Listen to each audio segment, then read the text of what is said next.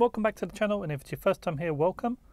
So this is what we're looking at today. It's the 10-in-1 USB-C hub by Acasis with a hidden M.2 SSD NVMe drive.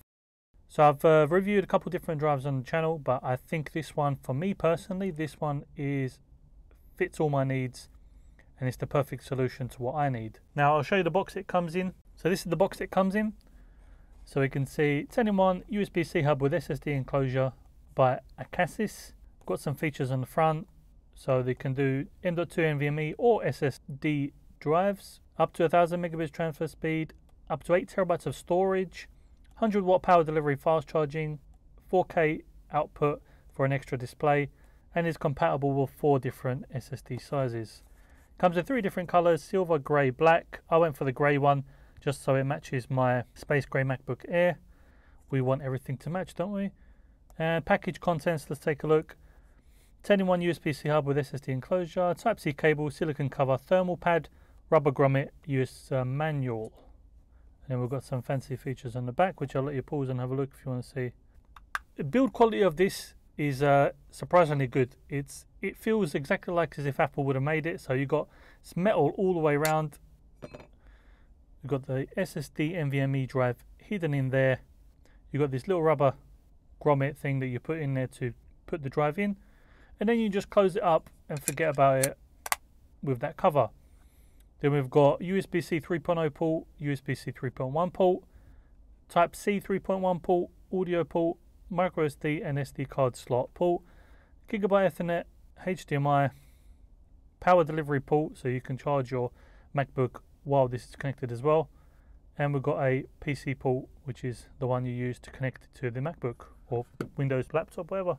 Comes with this cable, nice short cable, so you don't have to faff around with a long cable, because let's face it, if you're plugging this in, you don't need a long cable.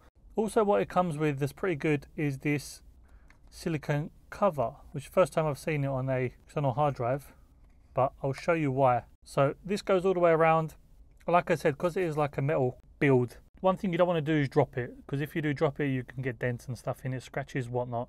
This basically protects it just like a phone case would protect a phone, so you can be sure that it won't damage any of the corners or any of the metal on the front, bottom or sides, just because it's got that lip on there as well. Next thing we're going to do is plug it into the laptop. I'll show you some speeds on there. Bear in mind, it does say up to 1000 megabits transfer speed.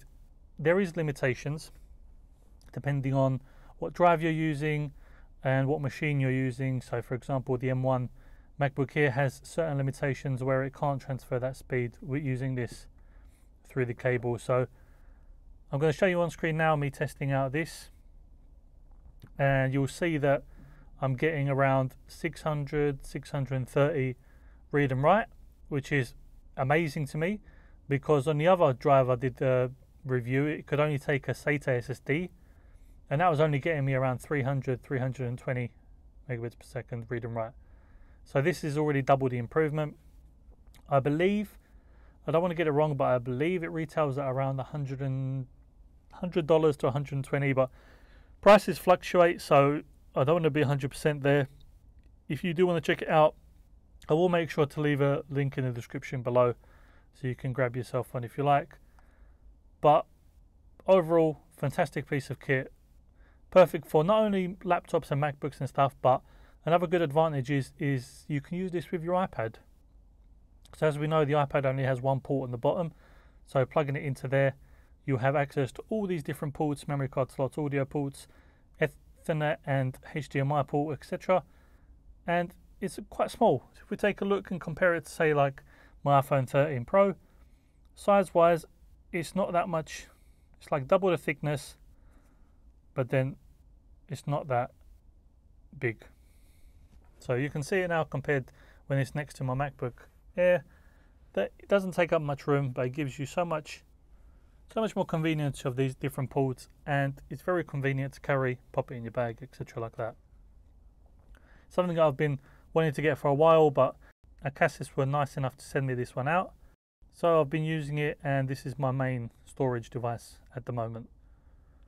Thank you guys for watching this video. I hope this helped you, and hope it helped you make a decision up if you need one or want one. If you did enjoy the video, please do subscribe below, as it does help the channel. And do like the video, as it does help get pushed out to more people. There'll be more MacBook videos and stuff coming out on the channel soon, so be sure to keep checking, and I'll catch you guys on the next one.